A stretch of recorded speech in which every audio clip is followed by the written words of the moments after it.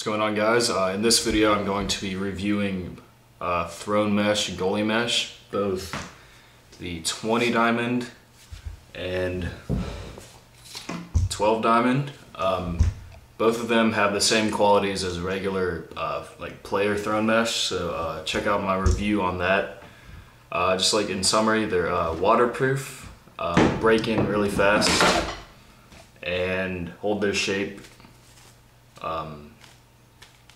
I'll start with the 12 diamond. This is the one that is on my gamer. So I used this in my game last night. It performed great. If you're a fan of 12 diamond, I would definitely pick this up. It breaks in extremely fast. It was about an hour, I would say, of wall ball before it got completely broken in. And that's just like a lot faster than any other 12 diamond I've ever used. It's pretty soft, so it's good for like rebounds and stuff. I would show you with the ball, but it's got really good hold for like fakes. So if you're like a goalie that does a lot of fakes or comes out of the crease a lot, you're gonna want to go with 12 diamond.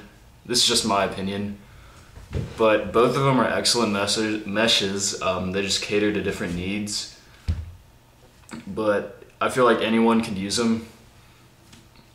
I prefer 20 diamond usually, so I think I'm gonna get that next for this, but this one is just great.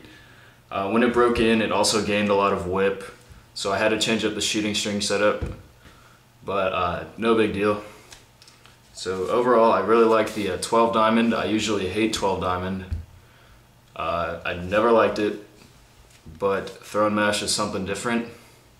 So in like an overall summary of 12 diamond, breaks in really fast, great hold, very easy to string, good for rebounds, really good for like fakes and stuff. You just like do crazy fakes with it, and doesn't have like a really smooth release, but it comes out really nice. It throws really good, so I would definitely recommend 12 diamond Throne Mesh. If you're a fan of 12 diamond, and even if you aren't a fan, I would still pick some up. So that's that. And next I'm going to talk about the 20 diamond. I haven't used this in a game yet, but it's basically waterproof, easy to break in regular 20 diamond. So it mimics all the qualities of that. So it's got a really smooth release, good for like outlet passes and really long clears. That's kind of like more of what I do, I guess. But it's completely broken in, and I've only thrown with it for like 20 minutes. So that's definitely a good quality. I haven't used this in the rain yet. It's like thundering right now, but it's not raining, so it's kind of weird. But anyways, a little thirsty.